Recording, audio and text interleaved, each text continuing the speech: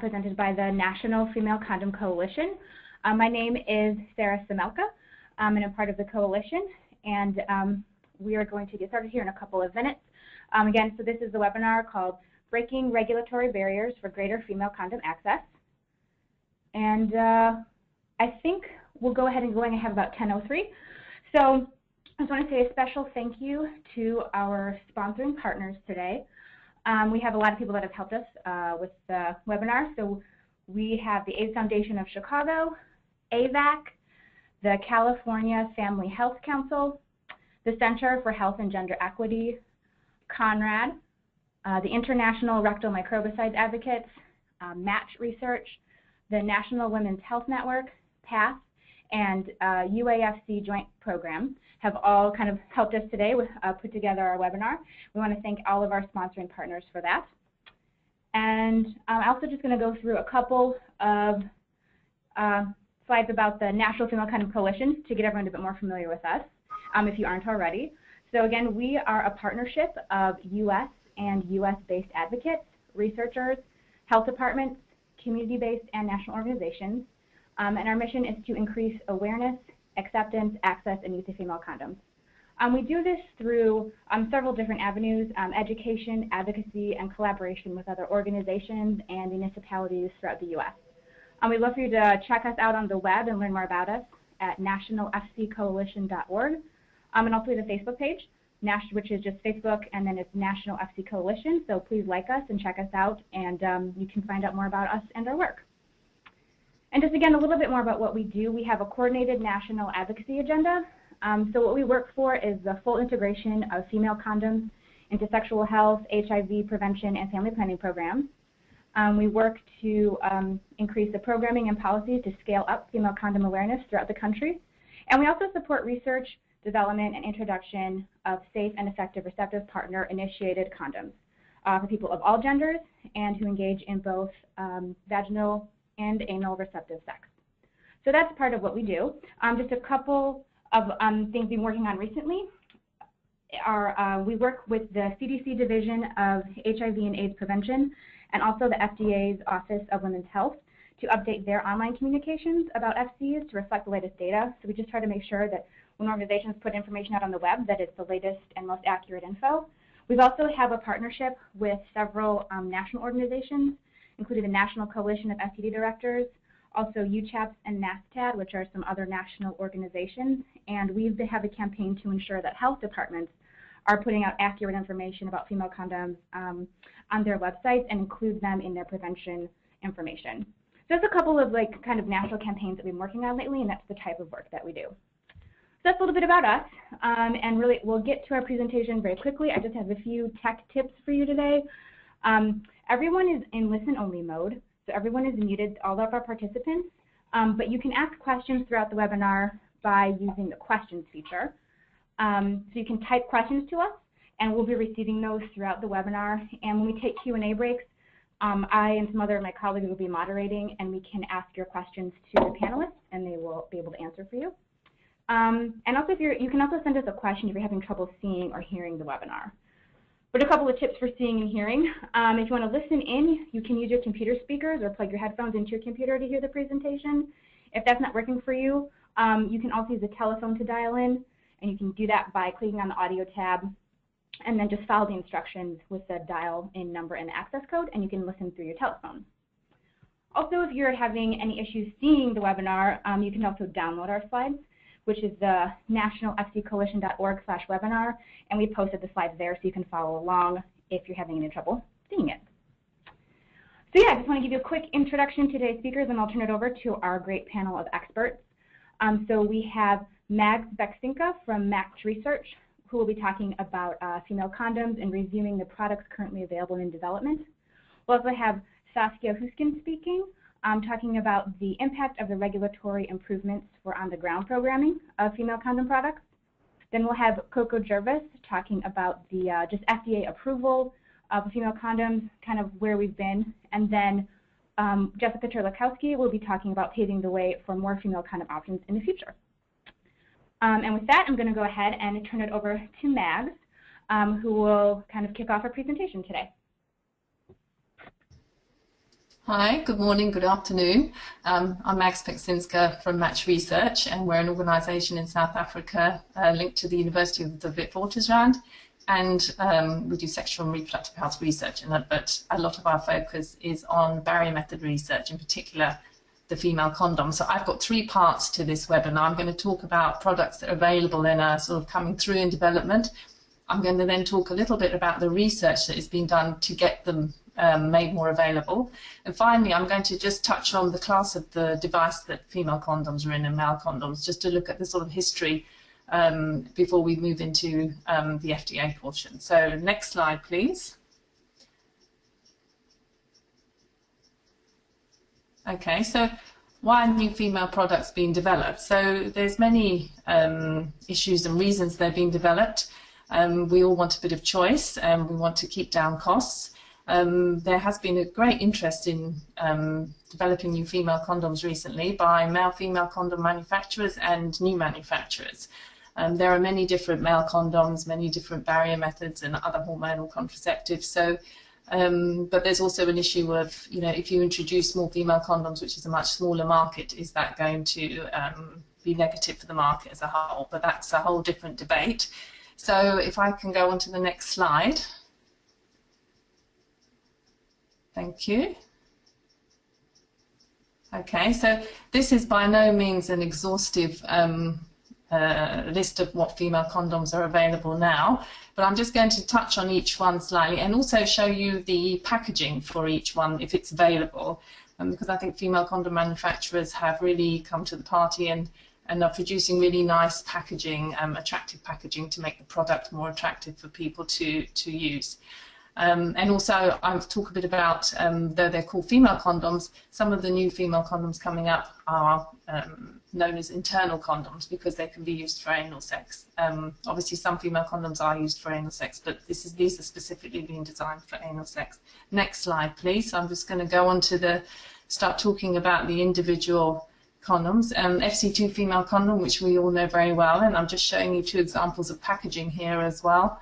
That are available in South Africa, for instance, where we have a large program. So we've got the purple packet top left, which is in the public sector, and we've also got a lovely designed packaging which is in the social marketing sector, which kicked off at the beginning of last year. So FC2 widely available, approved by FDA, WHO, and this replaced FC1 in 2009. If I can have the next slide, please.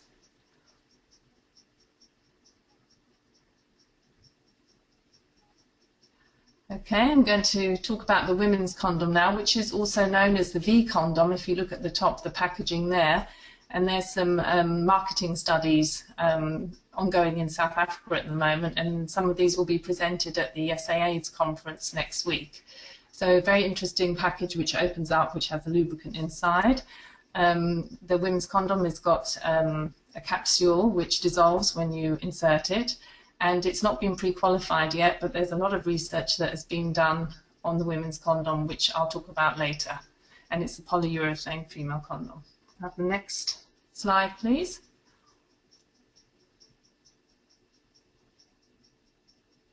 Which is a Cupid and Cupid 2. So Cupid and Cupid 2 is the same design, one slightly smaller, and the body of the condom is shorter and thinner than the other. But the Cupid condom, which is on the top left, is the one that has actually been approved recently by WHO. It's got a medical grade sponge in the bottom for insertion and a outer frame that's octagonal. And you can see the packaging on the left, which is a sort of, can't see it very well, the colour, it's pinky purple packaging. And it's available in quite a few countries now, including South Africa. Next slide, please. The Funes female condom, which is a bit like FC2, but it's sort of dumbbell shaped. It's got a ring in the bottom and an external ring. There's some packaging there. It's available in China where it's approved. It's polyurethane, and it has this stick which actually folds in two in the packet, which opens up, which can be used for insertion, but it doesn't need to be used. It can be used just with the ring. It hasn't been pre-qualified yet, so it's not widely available outside of China. Okay, if we can move on to the next one.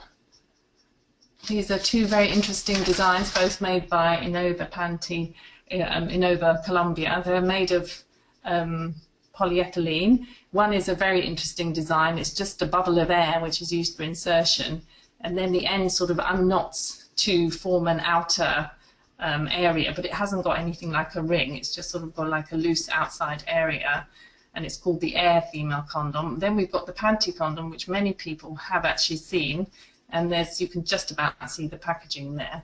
And then in the bottom picture with the black background, you can see the condom inserted, and on the right side is the refill. And essentially this is a male condom manufacturer, and the condom refill and the condom in the panty is actually their male condom. So they've just adapted it, and we've recently done some research on this condom, which I'll mention later. So if I can have the next slide. Do stop me if I'm going too quickly.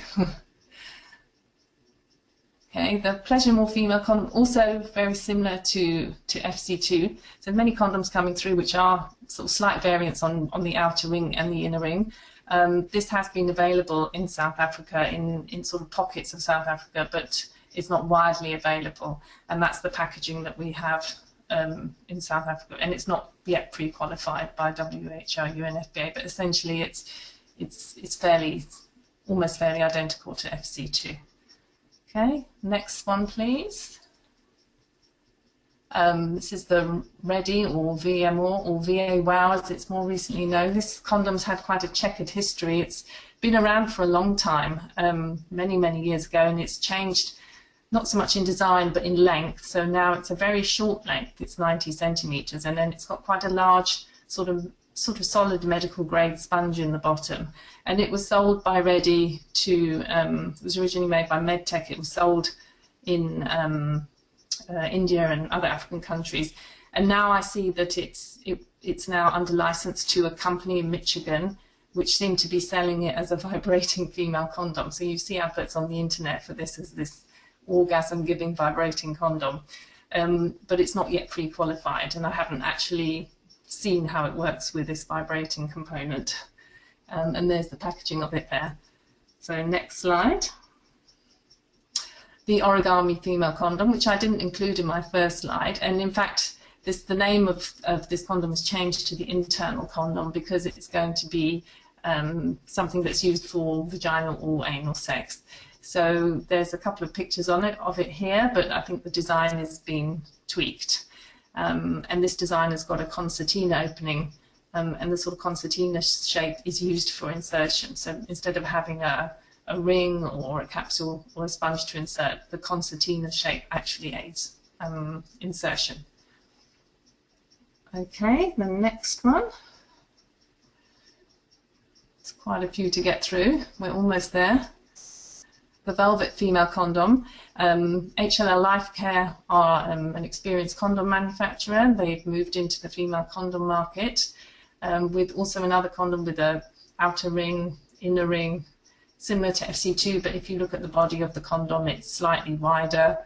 It's made of latex, whereas FC2 is synthetic latex.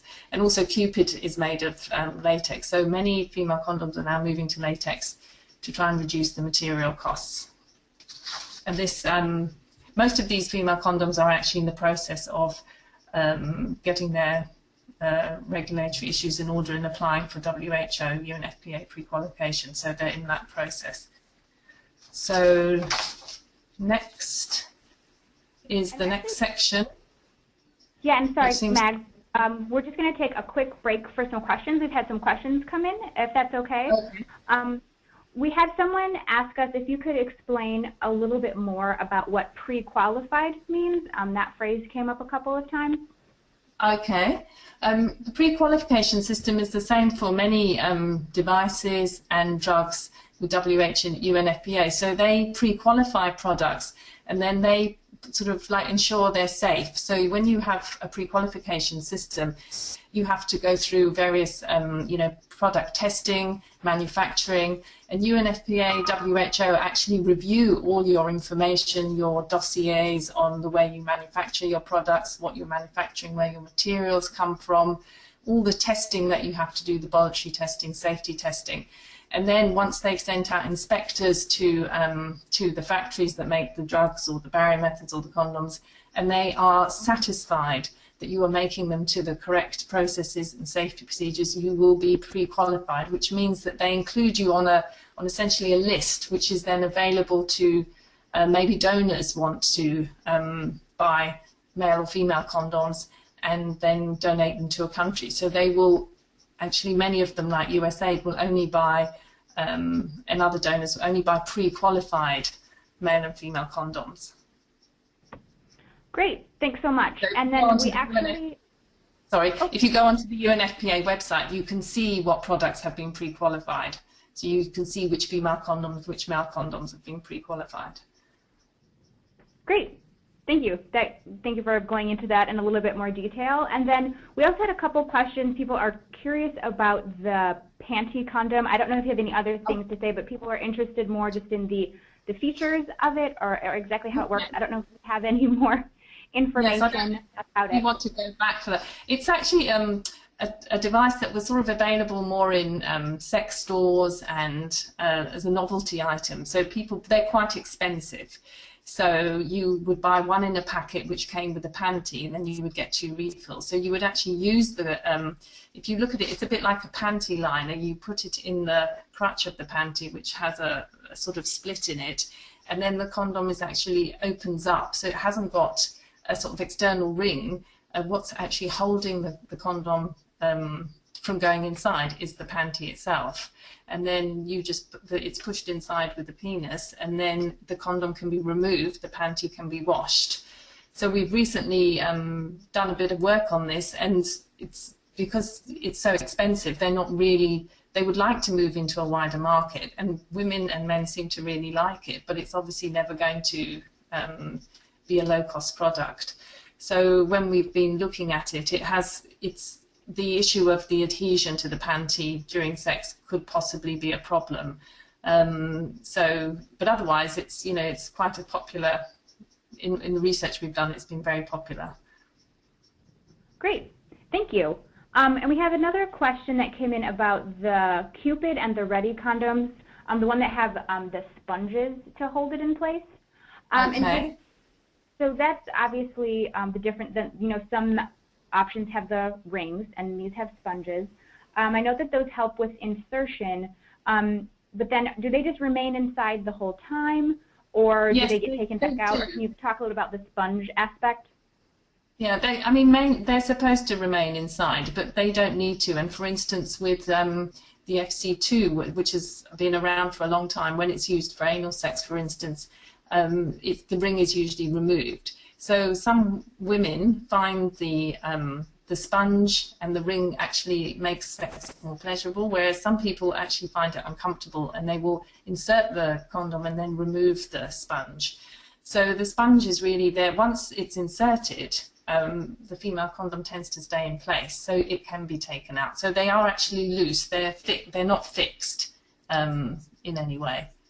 So it's really a preference issue, but the advice on all the packaging is to leave the rings and the sponges inside. Great, and just a quick follow-up to that, in terms of the sponges, are they compatible with someone who has an IUD for birth control, and also do you know if they're compatible with different types of lubricant? It depends on the material of the condom, because for instance Cupid is latex. Some of them polyurethane, which obviously can take any lubricant. You've got synthetic latex, which is also, you can use many lubricants, but once you've got latex, you have the same problem as a male condom. It can be destroyed by using, the wrong lubricant. So most female condoms actually come pre-lubricated, and with the FC2, for instance, some people are quite happy or think there's, plenty enough lubrication. So with the Path women's condom, there is a lubricant in the package, so people can just add as much as they want on the inside and the outside. But looking at them, most people feel that they're adequately lubricated. Great. Thank you. And we're just going to take one more question. We've been having a lot of questions come in, and just to let people know, keep sending them, and we'll have future question breaks. I'll mention this, but just one more question, and this is about the origami female condom. Just wondering if could describe, the question was, could you describe a little bit more about it, particularly does the applicator expand after insertion, and is there a reason that it is being reworked? Or just, if you could just talk a little bit more about the origami. Well, I think I'm in quite a difficult position because I work with lots of manufacturers and I can't really go into much detail about their products if they're in the development stage. So what I'm showing you, what is out there on the internet, what is, you know, they've been in studies, so people know. The rest is, you know, there's manufacturers I'm working with who are developing condoms who I can't really discuss. But I know Origami on its website has got a male condom, and it's got an internal condom. It's no longer got a female condom, and I think that's just the name change. Okay, thank you for that. And like I said, if people want to keep sending in questions, that's great. We're going to move on to Mags's next section, but we'll have future question breaks. So take it away, Mags. Okay, so I'm just going to do a very brief section on the research that many of these female condoms have been in, and you can go on to the next slide. And I didn't speak to them individually when I showed you the individual condoms because you can go on to the next. As with economies of scale, with these functionality trials that have to be done for regulatory purposes, you can actually get several different designs into one study, which makes it more cost effective because many manufacturers actually can't afford to do all this clinical work, and we'll discuss later exactly why. So, you know, actually producing a new design involves huge amounts of work, commitment, years of work to get through the pre-qualification system, and you have to do a lot of clinical work to show that they work correctly. And in all these studies, you have to use a device that has already been approved. So the FC2 is always used as the one device that has already been approved. So in this particular study, we had the women's condom, we had Cupid, and we had the VA WOW. All in one study, women were randomized to use each one. So each woman used 5 of each of these types. And this was the sort of study that's required by WHO, UNFPA. And it was done in 2 countries, and then the report was sent to UNFPA, and since this time Cupid has been pre-qualified. So if we go on to the next study. So this is a very similar study also done by Match Research, where we've got the velvet female condom, we've got the smaller Cupid, and we've got FC2, which is the control, which always goes in as the comparison. And in both of these studies, the female condoms worked as well as FC2. And basically, though they have got their differences, they are working in the same way. You know, you need something on the outside to keep the condom outside. You need something to insert, less so maybe to keep the condom inside because the force of sex keeps it inside. And you need it a certain length, you know, to make sure it fits properly. Okay, so these reports of the studies are sent to WHO, UNFPA, to assist the manufacturers with their pre-qualification process. So next slide. So there was some work done on the Origami internal condom, and it was funded by, I mean, it's going to be funded by the Bill and Melinda Gates Foundation, and this is the new internal condom, which we're going to start the study quite soon. So it's a very small pilot study. And it'll be done with male couples and also heterosexual couples, but they're actually going to be using exactly the same condom, and the 12 couples will use it for vaginal sex, and the 12 male couples will use it for anal intercourse. So hopefully that will start soon and be finished well before the end of the year. Okay, next slide.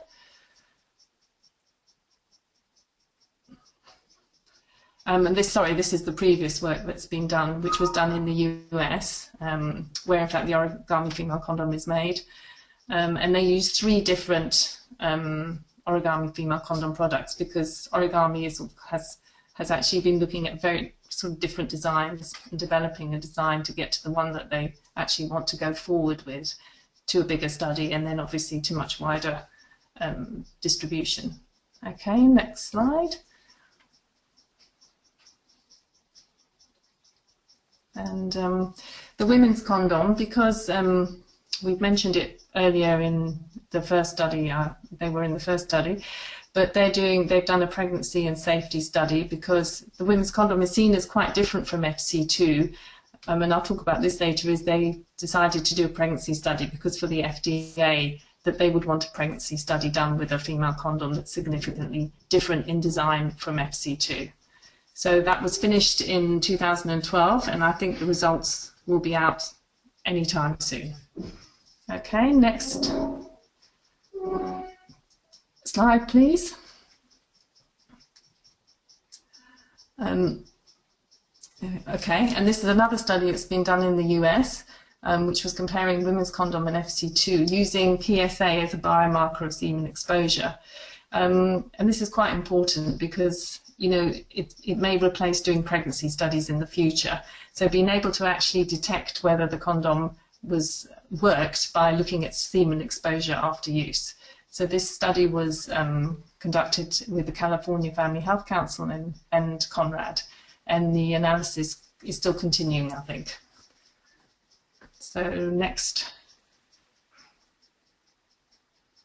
slide, please. Okay, and this is a failure mode study, the women's condom and FC2.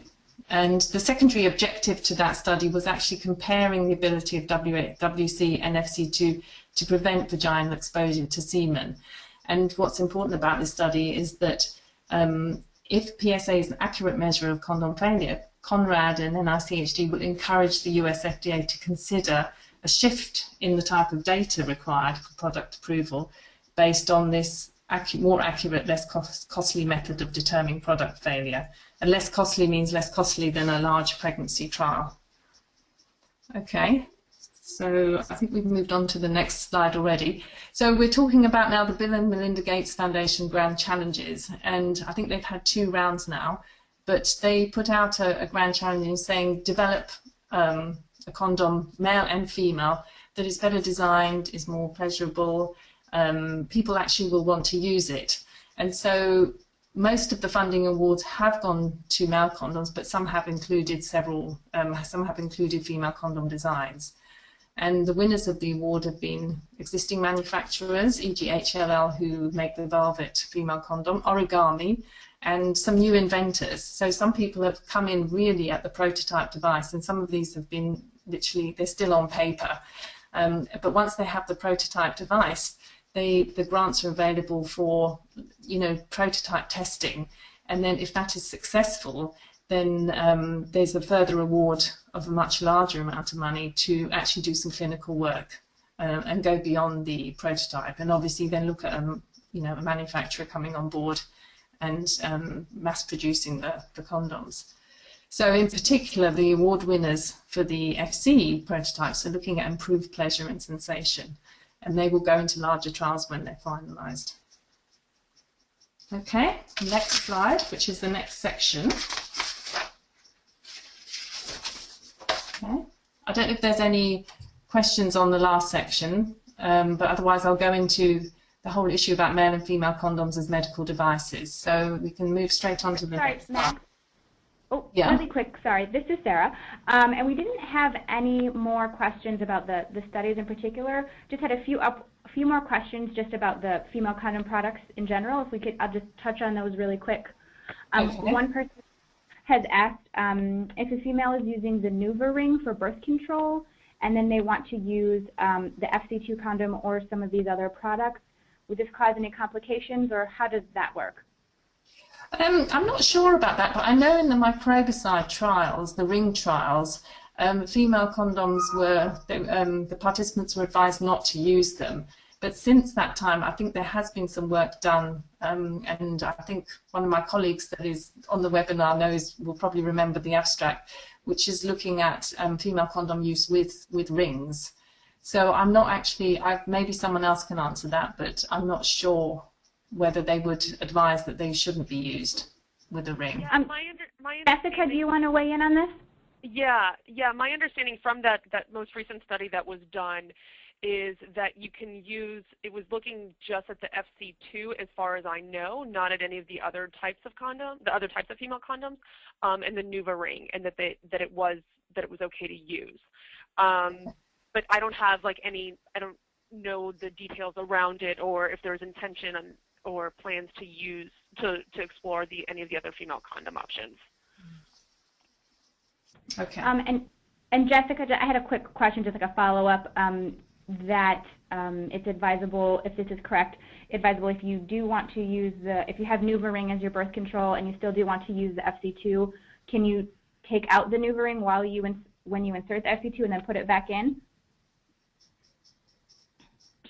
So technically you can take out the NuvaRing if you have somebody who's also really committed to putting it back in, and sort of keeping in mind that it's, that it does need to be worn regularly, or consistently rather. Right.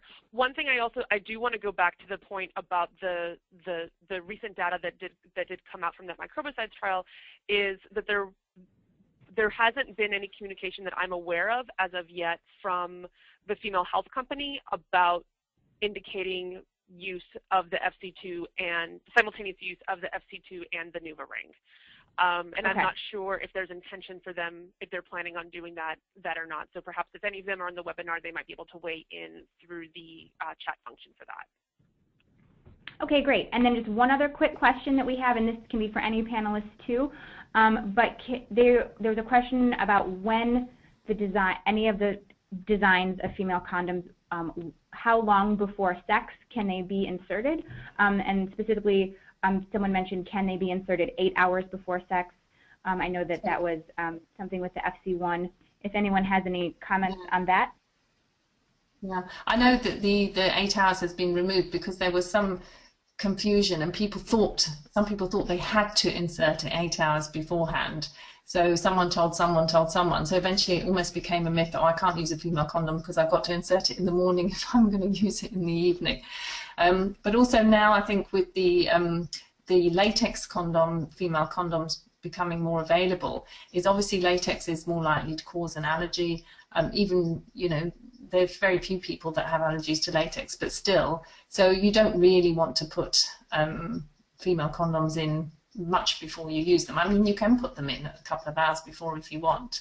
But I think with latex, it's probably advisable to use them, near the time you're having sex. But obviously things like diaphragms have been used before, so I don't think it's a problem, but I don't think it matters particularly. Great, thank you. And we'll move on to the next section. Okay, you can move straight on to the next slide then, because I'm just going to talk briefly about female and male condoms as medical devices. And they're medical devices as a whole. From 1976, they were classified as 1, 2, or 3, with 1 being the lowest risk and 3 being the highest. And depending on the class, affects the regulatory controls, which ensure that they're safe and effective.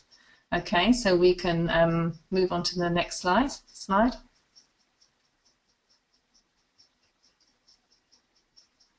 So just talking about class 1 and class 2 devices, so these are just some examples. Class 1 is dental floss, bandages. Sexual lubricants are split between class 1 and class 2. It seems odd that a lubricant is called a device, but it is. And most lubricants, fall under the radar when it comes to the regulatory process. Class 2, a bit more complex devices, cardiac monitors. Male condoms are under class 2 and some lubricants. So 43% of medical devices fall under class 2 and 47 under class 1. If we can go on to the next slide. And then we've got class 3 devices. So only 10% of medical devices fall under this category, the highest category. So they usually sustain or support life, implanted or unreasonable risk. So female condoms are in the highest class of device. Next slide. So what are the controls for these devices? So class 1 are general controls. They're exempt from 510K, and at the bottom I explain what it is about the pre-market submission to FDA. Class 2 have special controls unless they're grandfathered, which is a funny term to use, but it's if they're marketed prior to 1976. So devices like male condoms, diaphragms have all been around for years and years and years. So when they came in, they were generally given Class 2 status. And Class 3, which includes the female condoms, they have general controls and they have to have this pre-market approval. We can go on to the next slide. So how did male condoms get into Class 2? They were marketed and sold before the amendments of 1976 and were therefore grandfathered into this class.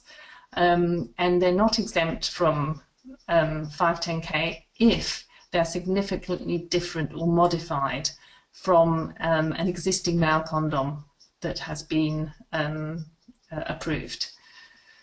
So next slide.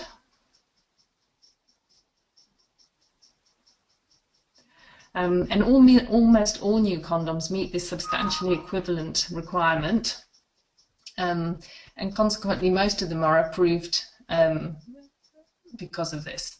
Next slide. Which is talking about why female condoms are classified by US FDA currently as Class 3. When female condom first became available, which was FC1, it was a completely new product. And so there was really little history on safety. You know, there was very little data, clinical data, long-term safety data, and also there was no things like standards and specifications. Everything available was for male condoms, and of course FC1 then was for some of the testing and some of the trials, it was using male condom specifications and standards. Next slide, please. So what has changed since 1993? So, you know, it's over 20 years since female condoms became available. And so now the FDA is considering potentially declassifying some medical devices. So what have we got? We've got a body of data now for acceptability, functionality, some pregnancy and STI efficacy. We've got far less data than we need for pregnancy, STI and HIV. But we've got a lot of functionality data to show how new female condoms work in a pretty similar way. We've got a history of safety. You know, over the years, there's been no reporting of serious adverse events, toxic shock, material allergies. And then also, especially in the last few years, we finally got to the end of the road with the standards and specifications. So we now have guidance on trials, we now have the WHO and FDA female condom generic specifications. And this is really important because this can guide manufacturers. And manufacturers have got exactly what they need to know what they have to do, what testing they have to do, what clinical trials they have to do, what their manufacturing specifications are. Next slide. So what would change if they were moved into Class 2? They would be treated in a similar way to male condoms, possibly require less clinical work if a design was considered similar to a currently approved design, but they would still have to adhere to the existing specifications and standards available. So that's the end of my presentation. Thank you. Great. Thank you so much, Mags. We have a couple of questions, like I said, and people can keep sending these in, and that's fine. One thing people wanted to, and this is more of just, I guess, like a conceptual question, but again about the WHO pre-qualification. Our question asker was wondering, how does WHO pre-qualification help in product uptake? Help in or does product. Well, it does in a way, because a product can't be purchased by donors, for instance, and in the female condom market is quite different from the male condom market. It's almost entirely purchased by donors. So there are a few large country programs. Really, it hasn't moved into the private sector. Like male condoms are in the private sector. People will go to chemists and find male condoms. Very difficult to find female condoms. So making some countries, for instance, may find that they can't tender for only one female condom.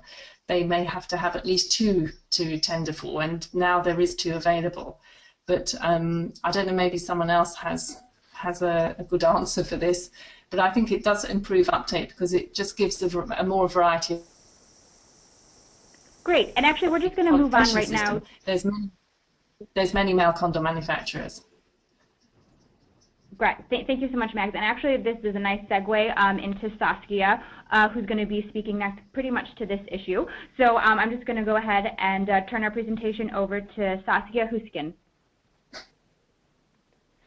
Thank you very much. This is Saskia. I hope you can all hear me very well. I'll try to speak clearly, although I'm a bit far away. I'm an advocacy officer with the Universal Access to Female Condoms joint program. And just very briefly, one line of introduction on the program itself. There's 4 founding members of this joint program, which is I+ Solutions, Rutgers, where I am working with, Oxfam Novib, and the Netherlands Ministry of Foreign Affairs. And these 4 partners have been supporting this joint program to work on making female condoms available and accessible at a global level and also at international level. And we have various components that we work on, and I'm happy to tell you more about those, but that may be a separate presentation. Today I want to just mention that we've been doing a lot of work together with Max Beksinska and her team from Match Research in South Africa, which includes work on the clinical trials and the functionality studies that she mentions. So we really work hand in hand. And why is it so important? Well, we work on programming in country, in various countries, as well as advocacy at various levels. We also work on market intelligence and system strengthening. And the question that was just asked to Max is that it's very important that female condoms are US FDA approved, and hence we really support the advocacy for the down classification, because the US FDA approval is one of the biggest stamps you can have on a product, because that will allow not only availability within the US government, within the US, but also purchase by USAID, which is internationally, besides UNFPA, the biggest player in terms of procuring female condoms for distribution in various countries. So as a country, we work in different countries, and at the moment we work in Cameroon, Nigeria, Mozambique, Nepal, and Bangladesh. And we have work on female condom researchers and various people that we talk to very often, and I suspect some of you will be online for this webinar as well. So what we want to focus on here is why that registration is so important, and the different stamps. I call it stamps. It's like approvals that female condoms need to have. And I mentioned the USAID being the biggest procurer for female condoms internationally, and they will only procure US FDA approved female condoms. So you can imagine, for our program working at the country level, it's important that those condoms get actually out there. Then the WHO UNFPA pre-qualification status, which is also very important, both for USAID as well as for UNFPA, because first of all, quality is the most important thing when you work on barrier methods, but also countries demand certain standards, and a way to map those standards from what we've seen is they take the WHO essential medicines list as a model, and governments, it allows them to select and request the purchase of the commodities that suit the needs of their populations. So there's essential medicines lists at the WHO level, as well as national EMLs, essential medicines list. And why that's important? It's because there's the quantification happens at national level often, and there's different layers of responsibility within the national government. For example, Nigeria or Mozambique, there's national medical stores and provincial or state medical stores. and they all make their mapping, they quantify the number of products that they need. And if female condoms are not on the national essential medicines list, then different technical staff within those government bodies will not recognize those commodities to be needed.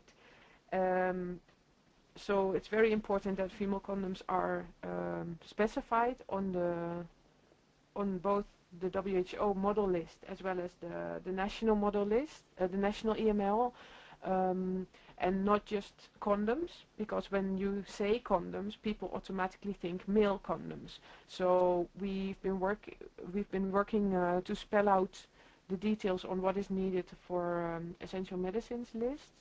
We've written a piece on that, which I'm happy to share or provide the link.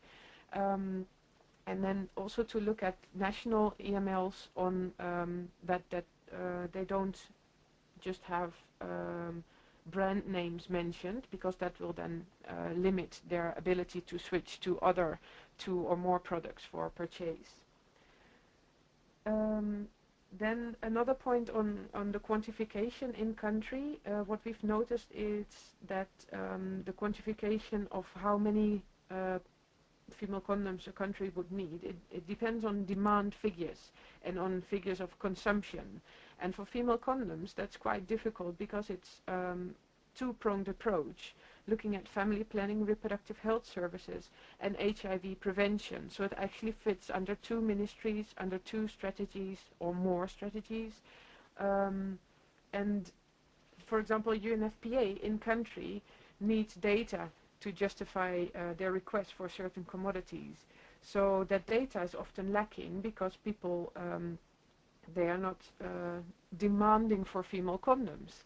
So that's how the circle is round again, by saying, well, how can people ask for a commodity when they've never heard of it? And how can governments say there's no demand for it when they don't make the products available to their populations? So that's a very big question mark, and we see it at every level of the work that we do, where there's a huge need for demand generation activities, as well as in-country advocacy. So at the moment we're working with various partners in the countries I mentioned, as well as at global level, to share experiences on demand generation, as well as to look at advocacy organizations in country. How can they really dig into the documents and the policies available at national level? What is in their national EML essential medicines list? Are female condoms there? And how can we raise more noise about female condoms, at least for people to try, and then they can always decide whether they like it or not. But our principle as UFC is that we say every person, male and female, should have the choice of contraception and should be able to have access to that choice. And I think that's one of the main points that we're working at. And just to round up, because I have a lot more to say, but I will stop here. Just to round up is that we have been putting a lot of our materials online on our main website. That's condomsforall.org. And then we have developed a female condoms market intelligence portal, which has been developed by our consortium partner iPlus Solutions. And the web address is fcmi.org. So we will be soon launching a series of short webinars on helping you go through and navigate those portals, and there you'll have the most up-to-date information on all the products that Max just described earlier, and on the different manufacturers and on the different developments in this field at the global level. So I'll hand it back to the organizers. Thank you for the opportunity to respond. Thank you so much, Saskia. If anyone has any questions, they can type them in at this time. We didn't have any specifically while Saskia was talking, but again, if people have them, they can chat them to us. And if we don't get to your question also during the webinar, we will follow up with you afterwards. All of our questions are logged. So I think we can move on now. I appreciate that. And we'll also, just as a note, we can get the information about those webinars in our follow-up email as well. Those sound really interesting. So now I'm going to turn it over to Coco Jervis from the National Women's Health Network, and she will talk a little bit about the process of FDA approval of female condoms. Thank you. Good morning, everybody. My name is Coco Jervis. I am the Program Director at the National Women's Health Network. The National Women's Health Network is a nonprofit advocacy organization based in D.C. that works to improve the sexual and reproductive health of all women. We bring the voices of women consumers to policy and regulatory decision-making bodies in the United States, and we're unique in that we're one of only a handful of health-focused nonprofits that do not take any financial contributions from drug companies or medical device manufacturers, insurance companies, or any other entities with a financial stake in women's health decision-making.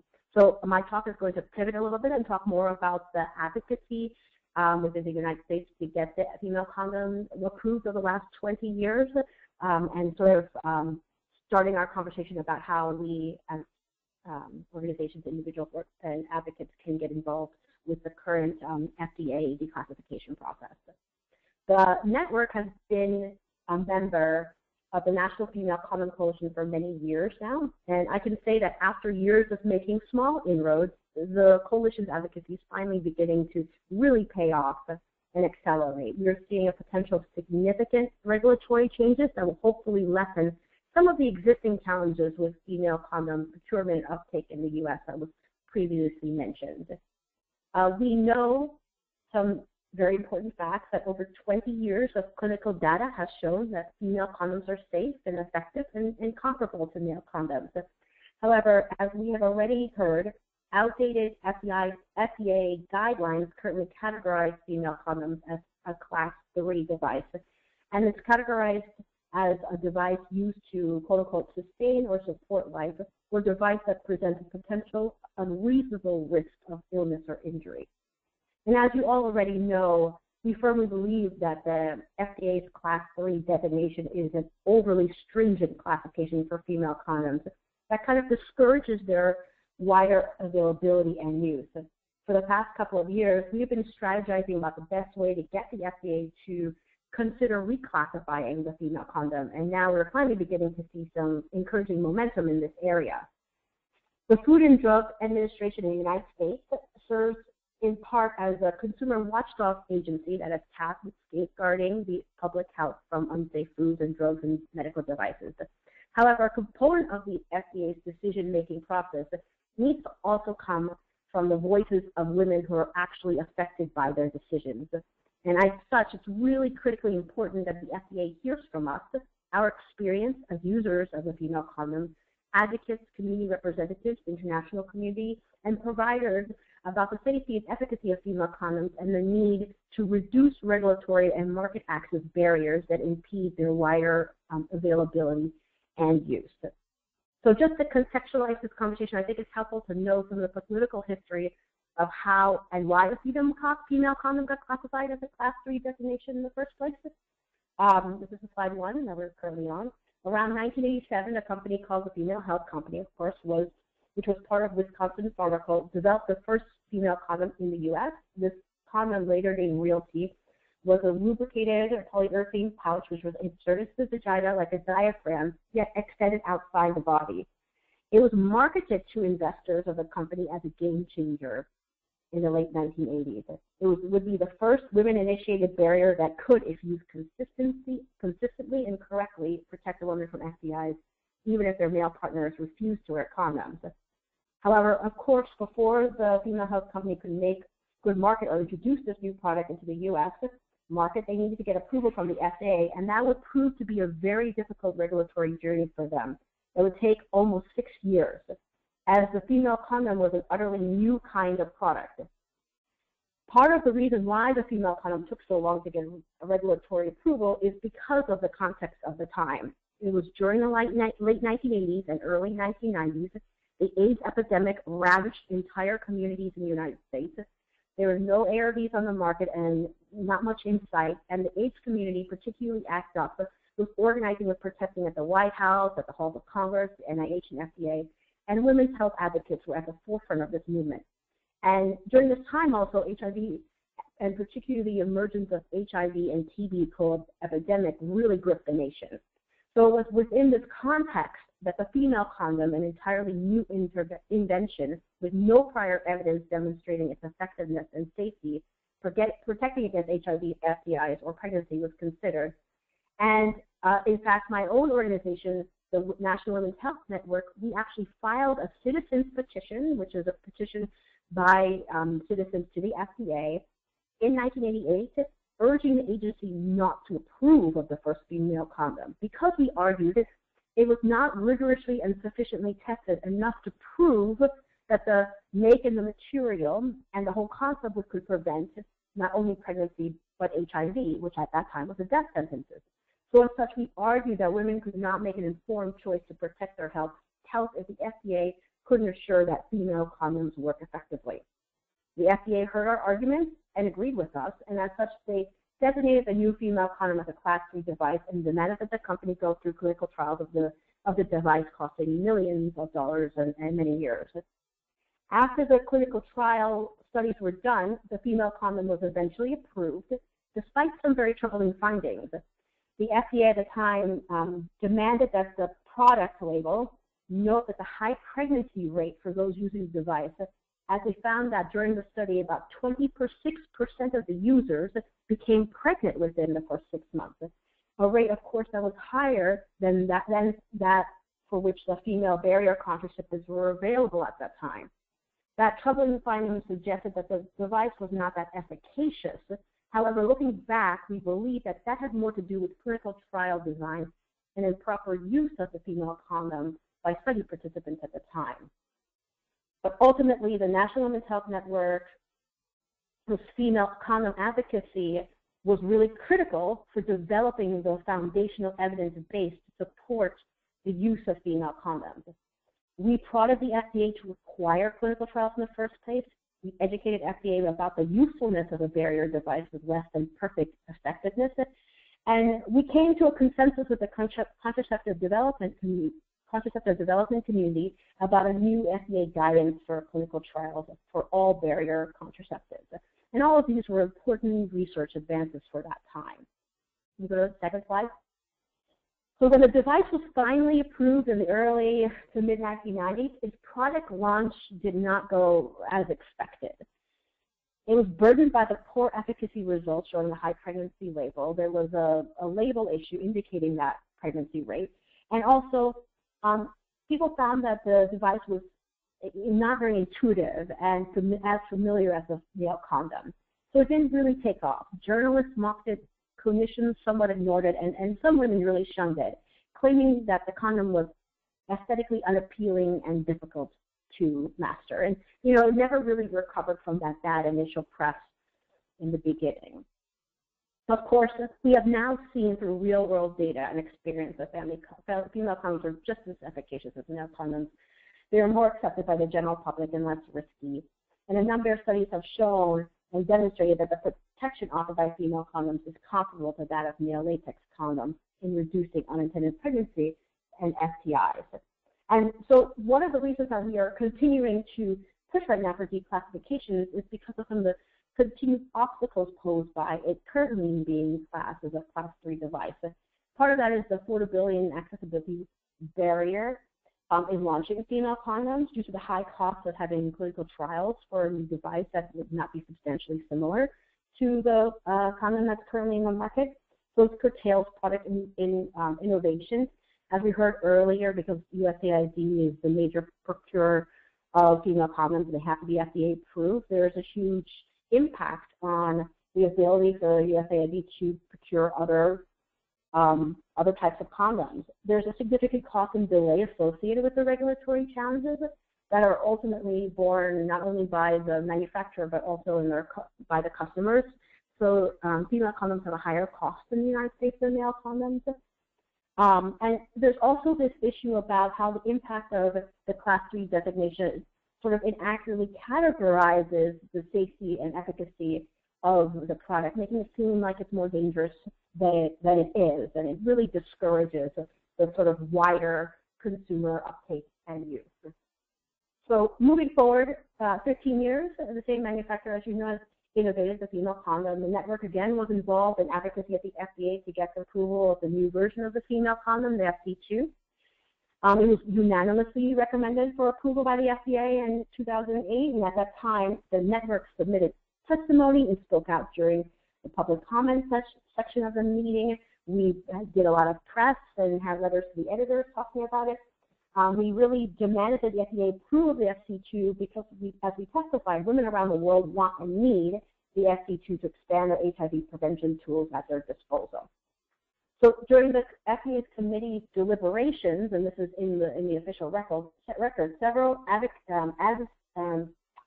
the committee members noted that the urgent concern articulated for the health of women around the world gave vital public health significance to the agency's decision about the product. So I illustrate this as an example to show how the network's advocacy and the advocacy of women's health advocates have really helped push the FDA to move the process along towards, benefiting the female condom. And I think it's a good example of what we can do in the next 2 months to help move the process along to declassify the female condom, to increase its uptake, capability, and the consumer confidence in the female condom in the U.S. market. And I'm going to turn to Jessica, who will talk a little bit more about this emerging avenue of advocacy and what we can do. Great. Thank you so much, Coco. Good afternoon, everybody. I'm Jessica Terlikowski, and I'm with the AIDS Foundation of Chicago, and we're a founding partner and serve as the secretariat of the National Female Condom Coalition. So as Mags and Coco, really explained how female condoms are currently classified, how that classification came about, and what are some of the consequences of a Class 3 designation, I'm really going to dive into what down classification of female condoms is, why it's necessary, and how we can make it a reality through the advocacy and community mobilization efforts similar to the points that Coco had made. So down classification is really much what it sounds like. It's moving the medical device from its current classification to one below it.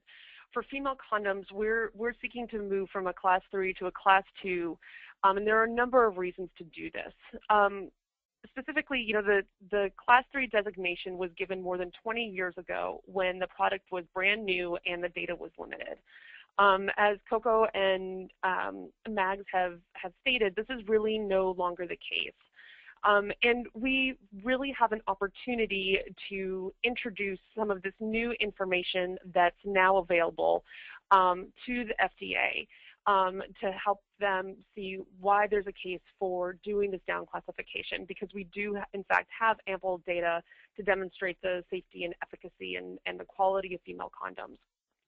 And then, of course, we also have this new the standardization that has been done in looking at the product guidance and definitions and clinical procedures that are required by industry and developers to ensure that there's quality safeguards that are in place. Next slide. So when we're talking about what the case for down classification, we're really saying is that the reclassifying female condoms would achieve a number of ends.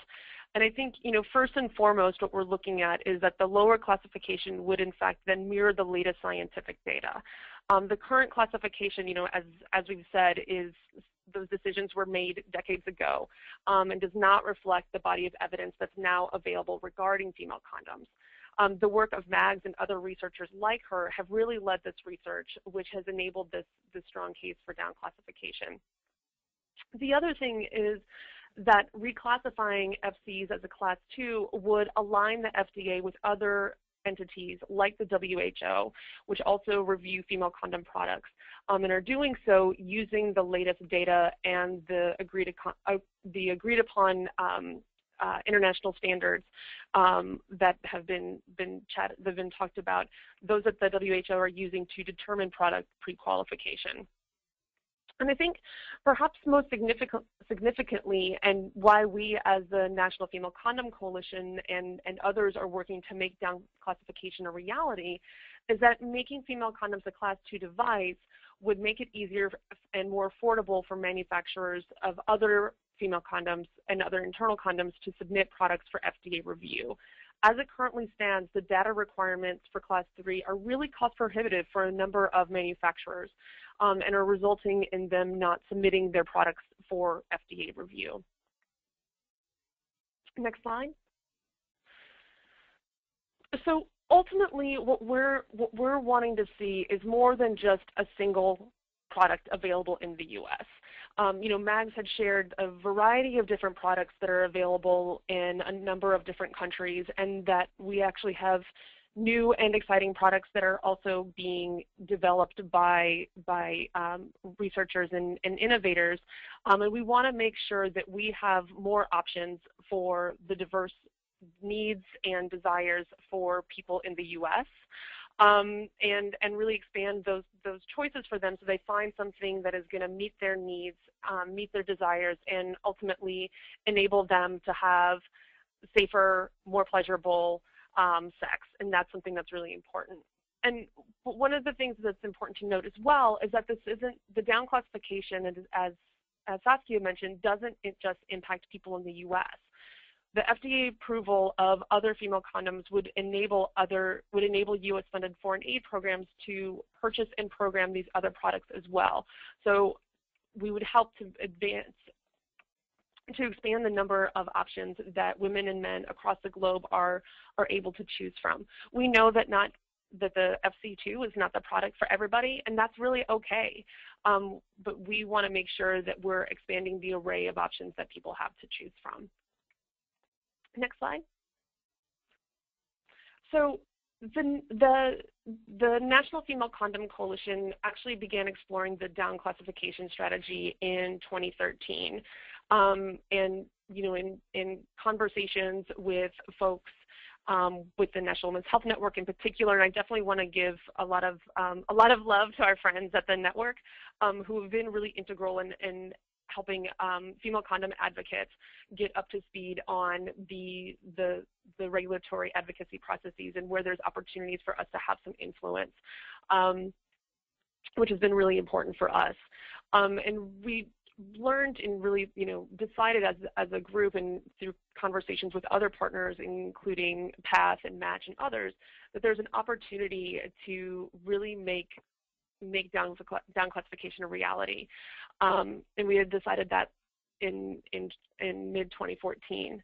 So many of you likely saw that we led a letter urging the down classification in February. It turns out that we're actually at a very opportune time to reclassify female condoms. So not only do we as advocates and researchers have the data and the quality standards on our side, we actually have a unique opportunity within the FDA's own processes to have some influence. So the FDA's Center for Devices and Radiological Health, which oversees this classification, is in the process currently of reviewing the body of Class 3 products to assess whether a change in classification is warranted for a number of different products. So we actually received really good news in April when the FDA Center for Devices and Radiological Health announced that female condoms are in fact candidates for reclassification. This is a really important step. It is a first step, but it is a very important one. And this is enabling us to move forward in our effort to down classify as the environment is really fertile for it. So the FDA has actually issued a request for public comments regarding reclassification, and there's an opportunity for advocates and researchers and organizations and individual consumers to weigh in by June 29th. Next slide. So we're actually at the National Female Condom Coalition are doing a significant amount of organizing around this. we're hoping that you will join us in our effort. We're in the process of finalizing comments that will go to the FDA, and there's going to be a form that will be available on the website, and organizations will have the opportunity to sign on as endorsers. We're actually going to be circulating that request starting tomorrow. And there's also going to be an opportunity for organizations to submit their own comments, and we encourage organizations to do that. We will provide a template that organizations are able to modify and tailor to really represent the voices of the constituents that they represent, and then to submit those comments to the FDA on their own. And then finally, we are launching a grassroots effort that's going to be starting in earnest in July, in which we've got a petition campaign that's focused on the FDA, where we're going to be collecting messages from individuals across the country to submit to the FDA and to deliver those on Global Female Condom Day, which is September 16th. There's going to be a number of communications coming out about this. The comments opportunities will be coming out, as I said, by the end of the week, and then the grassroots piece will be launching in July. So please do keep an eye out for that, and we really invite you to join us in those efforts and to get involved in person and online, and to engage your own individual professional and organizing networks in that effort as well. Next slide. So I want to make a quick plug for another way for folks to get involved with female condom advocacy, and that's Global Female Condom Day, which is an annual day of action that is hosted on September 16th, and is led by National Female Condom Coalition, UAFC, PATH, and the Center for Health and Gender Equity. And we're really excited to have more information coming about this in the coming weeks. There's a number of resources and tools that are available on the website that we've developed just for the Global Female Condom Day, which is femalecondomday.org. And we encourage you to check those out, and to connect the advocacy around Global Female Condom Day to our efforts around down classification of female condoms. Great. Thanks, Jessica. And we just have a little bit more information about actually a female condom conference that's coming up that Mags might be able to give us a little more detail on. Yeah, thanks. Just a reminder, if people haven't heard about the Global Female Condom Conference, it's going to be this year from the 1st to 3rd of December. If you can go on to the next slide. If you go onto the websites of any of the four organising partners, that's UAFC, Match Research, PSI, or Change, there's a registration form. It's going to be an exciting conference. There's going to be an advocacy track, scientific track, and program track. So it's a very low registration cost. You can't see it very well, that's $170. And there's abstracts will be, sessions will be open for submission in a couple of weeks. So please do think about coming. I know that HIV prevention, there's generally conferences, but they don't really include the female condom or the male condom. So we felt it was quite important to have a conference of our own. So hopefully people will think about coming to Durban in December this year. Yeah. Thank you. Thanks, Mags. With that, so people can ask any questions they have about the last two presentations, well, anything, but especially anything to say about Coco or Jessica's presentation or questions about that, feel free to type them in.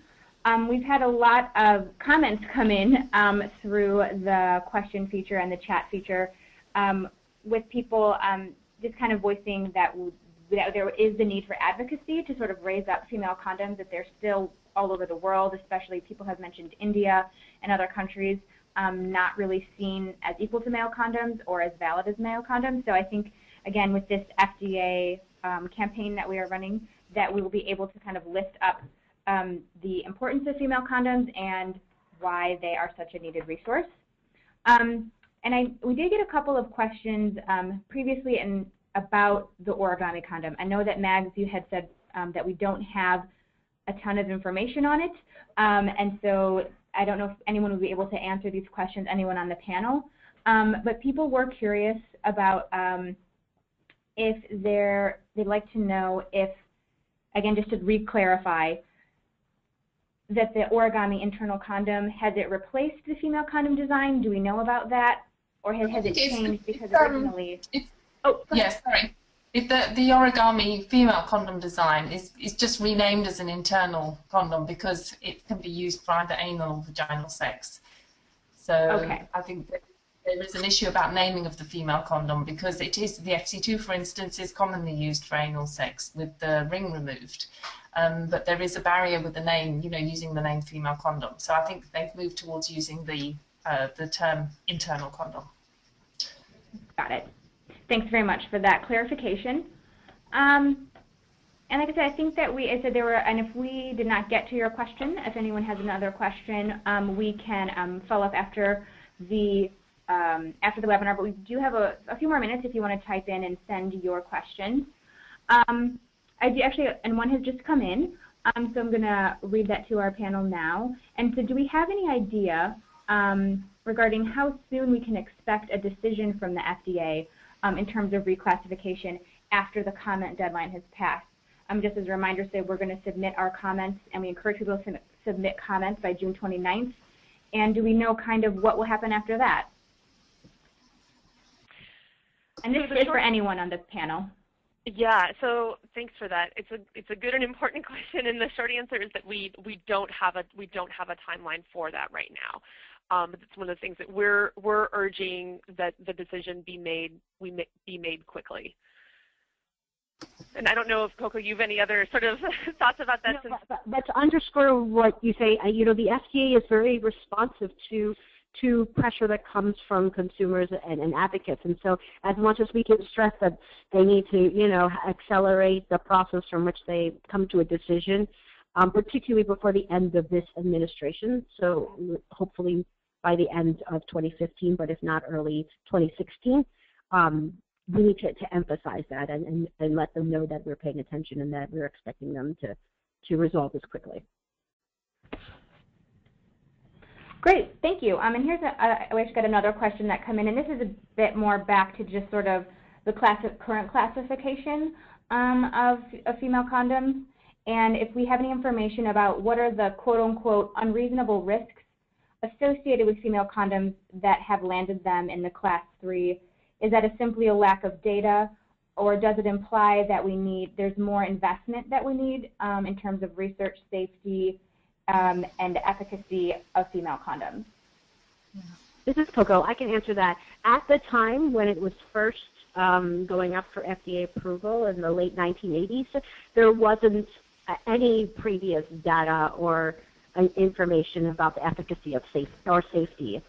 And, as I mentioned, just during the first trial, there were some issues related to the high pregnancy rate and the usability. And so I think that over the last 20 years, a lot of these safety and efficacy questions have been answered. The product has improved. And so now it's sort of the categorization of the device as being unreasonably safe does not actually relate to the actual reality of the product, which is why we are seeking a reclassification. And I think the FDA has acknowledged as much. So. Great, thank you. That's good, and thank you for again kind of mentioning that context. It doesn't look like we have any more questions. I just also want to open it up to the panel, though, if anyone had some final or closing comments, either Mags, Jessica, or Coco. No, I don't think so. No, but I urge people to get involved with the National Female Condom Coalition's advocacy and work. There's a lot of things that are going to be coming out in the next couple of weeks, and so please stay engaged.